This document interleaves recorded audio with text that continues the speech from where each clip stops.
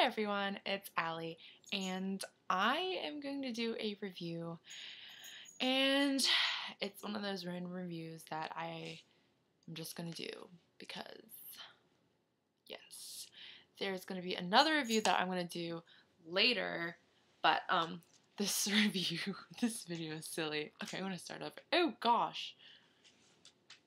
Don't put it on me! Don't put it on me! Okay. Hi everyone. Hi everyone, this is Allie, and I'm going to do a review on the Revlon ColorStay Mineral Finishing Powder in 010 Brighten. And this product retails for around $13 or $14 at Walgreens, and this is one of those random reviews just to show you guys that I am alive, but I've been using this product for a while now, so I know what's going on. So it says that this is an all-over enhancing color in a talc-free mineral formula with ColorStay long wear. And this powder is baby pink with white and darker pink. And then there's like a silver shimmer to this powder. And I'll do a swatch for you on my finger. It shows up kind of white, and if you can see that, it kind of glows. And I just use this on as a highlighter. I don't necessarily use it as like an all-over face color because I would end up looking like Edward Cullen because I'd be so sparkly.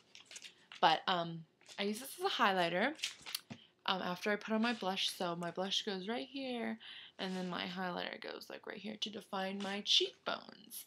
And this powder is really easy to work with, and it gives me a really nice highlighting. So like when the flash on the camera goes off, in the end result of the pictures, you look very healthy, very luminescent, and you look like you're glowing. Sorry about the loud page turning. Jen is sitting here with Time magazine. Say hi, Jen.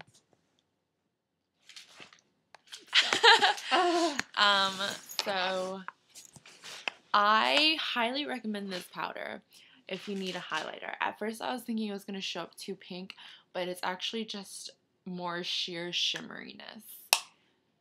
So yes, lasting power, it stays on all day, and I've used this for a good month and a half now, so I highly recommend this powder. And this powder is the Revlon ColorStay Mineral Finishing Powder in 010 Brighten. And it looks like one of those MAC powders, those baked powders, where it's dome shape. So you get a bunch of product. I haven't really made a dent in this yet, and I really like the packaging. It looks really expensive. Well, it's $13 already, so it's like borderline MAC price almost. So if you're looking for a drugstore brand